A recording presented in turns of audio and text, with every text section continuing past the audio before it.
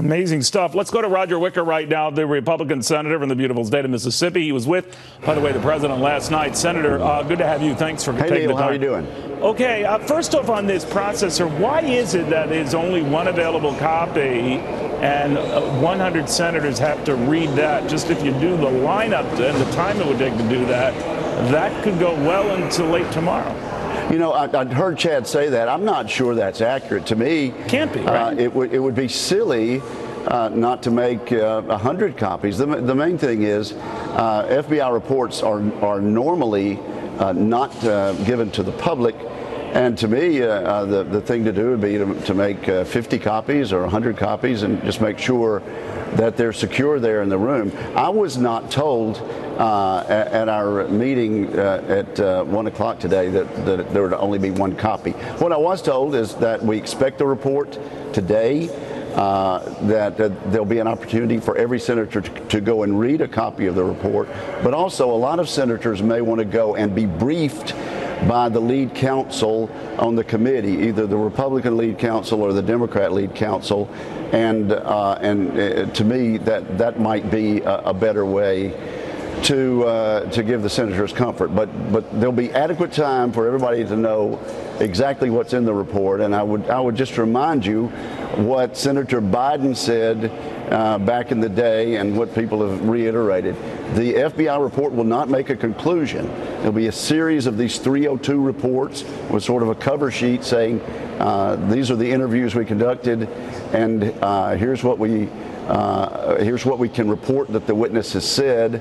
And then we read what the witness has said and make our own conclusions. All right, so there's no way to know at this point who's left in or left out of that report. But well, I've got you, Senator. We're getting a letter from Christine Ford's attorney, Deborah Katz, to Chairman Chuck Grassley of the Judiciary Committee, saying, and I quote, regarding the documents you've requested in your letter of October 2nd, Dr. Ford is prepared to provide these documents to the FBI when she is interviewed. We've not yet heard from the FBI about scheduling an interview with her. If the report is now imminently going to be in the Senate's hands, it's safe to say that that won't be included, right? Well, let me just say, I agree with Mitch McConnell. The goalposts keep getting moved. Now, Dr. Blasey Ford was interviewed extensively in a public hearing by counsel, by members of both parties, and she had a very long time to make her point, and did.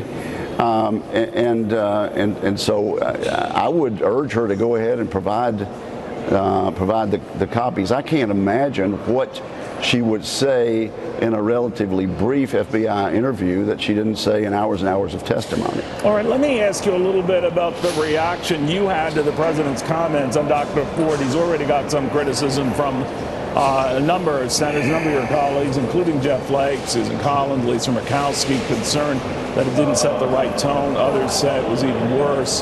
What did you think?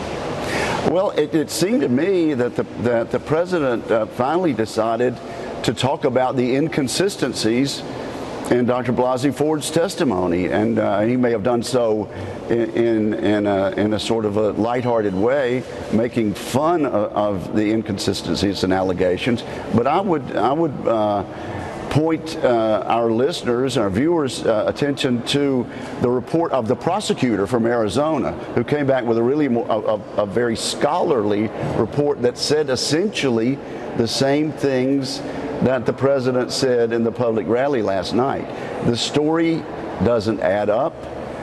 The witnesses that Dr. Blasey Ford listed actually refute the allegations she made.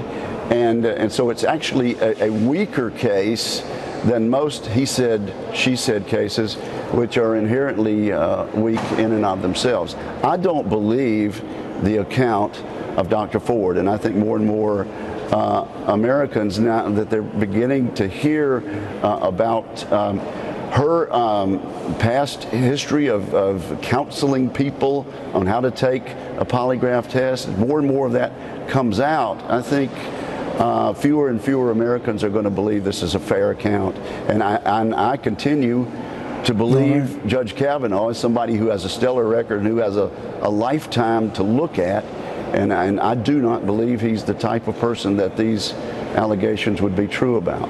All right, Senator, thank you very much for taking the time. Again, just to update you folks what we're waiting on, and the